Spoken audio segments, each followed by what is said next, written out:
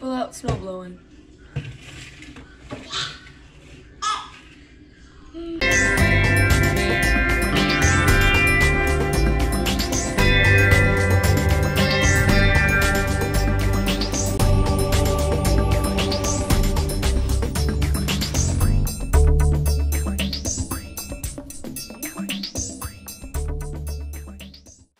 Hey everybody, I just want to talk to you about home renovations. So we bought our house, it was right before a foreclosure. It was technically a short sale, but the bank was ready to foreclose.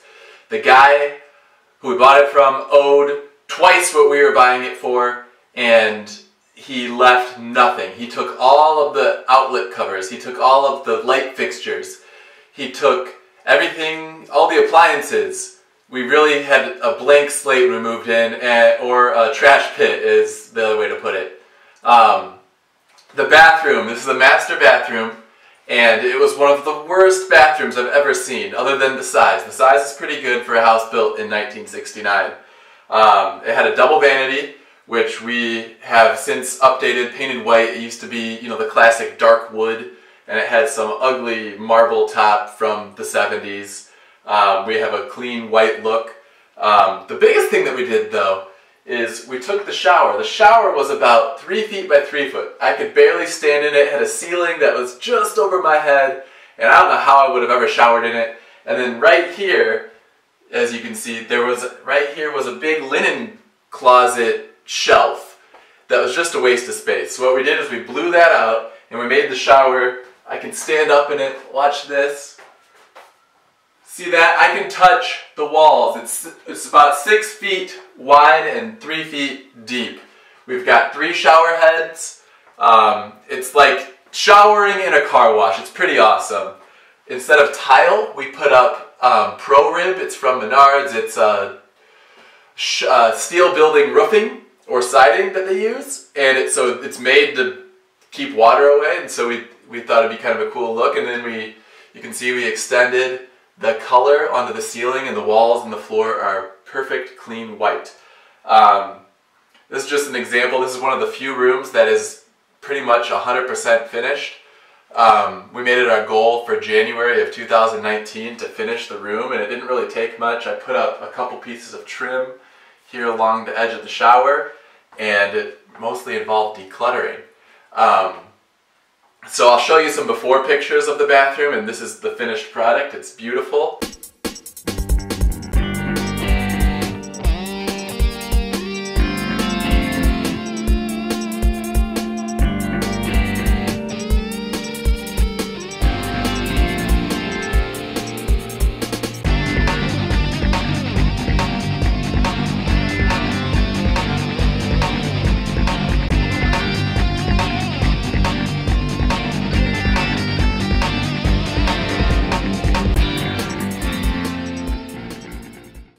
Today is my second snow day in a row. Happy 4-day weekend to me. Can you tell I haven't showered? Look at all my makeup. It's still on me. So today is the day we've been dreading. 54 degrees below zero with wind chill. What is that? It's going to be colder than anywhere else on Earth in this greater Chicago area. Can you believe that? Coldest place on Earth today. That's wild. So, what are we going to do to take advantage of it? We're not going to go outside. We are not going to try to start our car. We're going to blast the furnaces just in case something goes wrong. This morning we woke up to news that half the town was without power, and tons of customers were without power in our area. Oh, that is the worst nightmare. Luckily we have 2 fireplaces that maybe we could keep burning for a while, but we would need power back on first, and we better have natural gas to keep the house warm. Thankfully we have 2 furnaces rather than the typical one to keep our house blowing, and they were a little bit oversized because it's not that much more costly to get a slightly bigger furnace than what you need.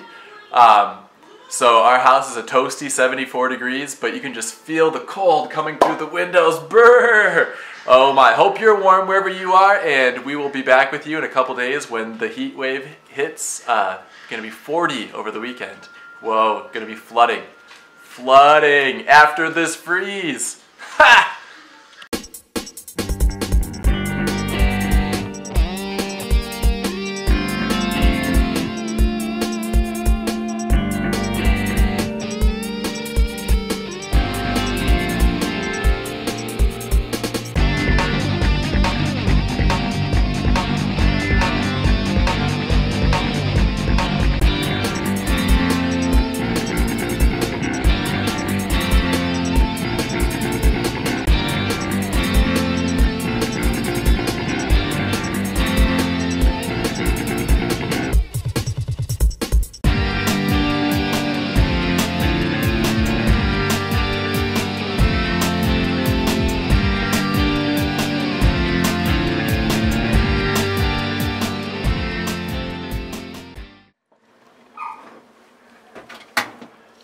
Is this how you're spending your cold day at 54 below?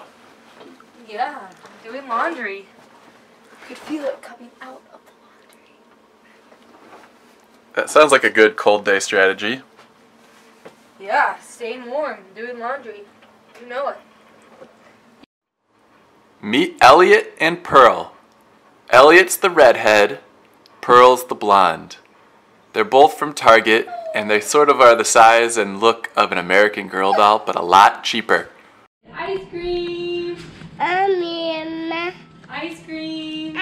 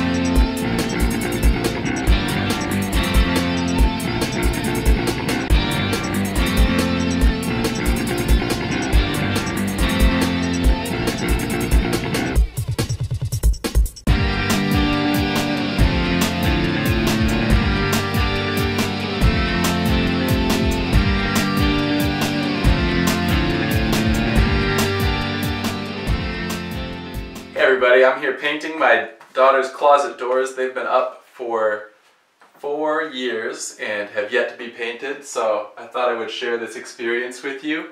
The other closet doors that I painted didn't turn out so great.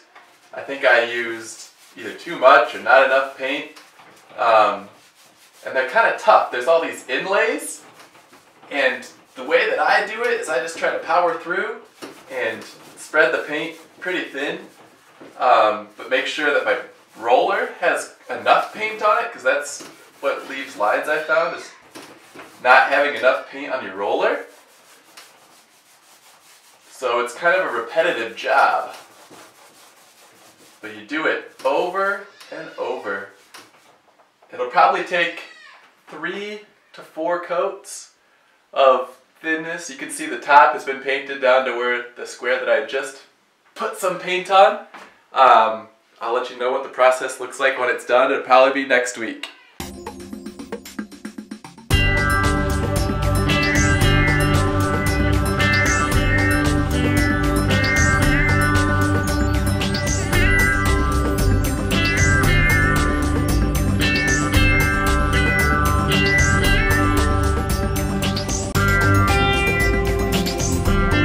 I was thinking about what it would be like to live on a boat, so I decided to do this to give myself the illusion that I was living on a boat.